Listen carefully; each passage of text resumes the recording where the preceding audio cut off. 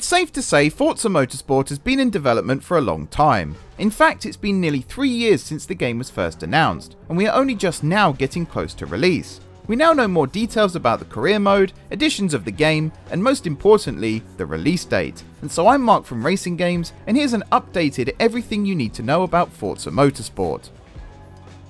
Let's start off with everything we know about Forza Motorsport's career mode. Recent racing games have just thrown cars at players, with Forza Horizon 5 and Gran Turismo 7 arguably the biggest culprits. Forza Motorsport on the other hand is promising true progression, and with that the earning of cars and upgrades rather than being handed them through early game rewards, wheel spins or roulette tickets. The Builders Cup is the core career mode of Forza Motorsport, made up of a huge amount of events for car classes and individual styles of car. Each race has 3 elements: open practice, challenge the grid, and feature race. This will give everyone the chance to get into a car and build a level of confidence and connection with each vehicle. Open practice offers the chance to learn your car. Each corner will provide a challenge, rewarding you with car XP every time you go faster through a corner until you reach the limit. Upgrading cars is always a crucial part of a racing game in the simcade world that Forza Motorsport inhabits, although Forza will do things a little differently than previous games. You won't be spending credits on upgrades, instead spending your earned car points. With a maximum car level cap of 50, there aren't infinite car points to earn, but that's not an issue, as you can return parts and get your points back to then spend on other parts. It should make for a game that has infinitely adjustable and changeable cars. With PI returning, you will have plenty of ways to build up to a PI limit, allowing you to build cars the way you want over and over again. Once you've built your car, it's time to take it to the track and pick up those precious wins. That's what the game is all about after all. You'll be able to feel the improvements, grow your car level even more, and of course create an even deeper bond with your vehicle now that you are winning races. Challenge the Grid lets you earn credits through a completely customizable race. You can pick everything from your starting grid slot to your opponent's speed and simulation rules. This comes with a reward slider, where you can earn more from winning from a lower grid slot.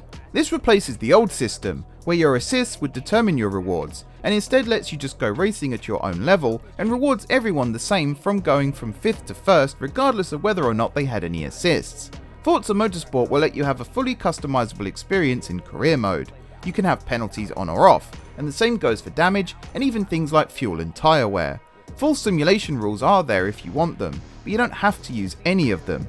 This degree of customization is excellent to see, and should make Forza Motorsport accessible to all skill levels, even as they aim for more realistic physics and handling.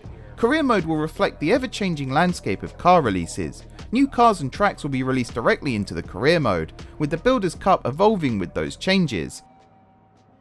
So career mode looks promising, but there is just one tiny little bump in the road. Forza Motorsport has been confirmed to require a constant online connection to be able to progress through the game. Much like Gran Turismo 7, this has caused some ripples throughout the community. The danger with forcing online connectivity is eventually the servers will be shut down, effectively locking players out of their career saves. This might not happen for a few years after release, but when licenses expire and player numbers drop, it'll only be a matter of time. The good side to Always Online though is the fact new content can be constantly added to career mode, including cars, tracks, and race modes.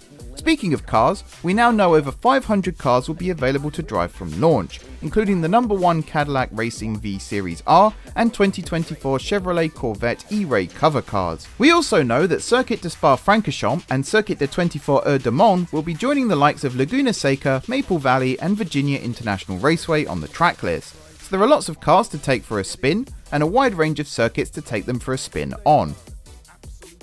Last but not least, we finally know when you'll be able to get your hands on Forza Motorsport. Those buying the standard edition of the game can hit the track from the 10th of October, whereas those pre-ordering the premium edition can get started 5 days earlier on the 5th of October.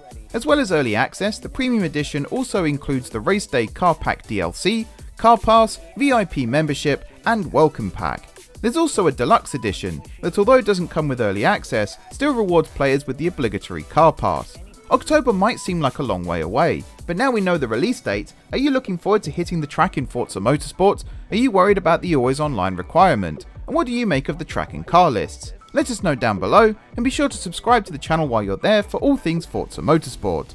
For now though, thanks for watching. I've been Mark from RacingGames, and we'll catch you here on the channel for another video soon.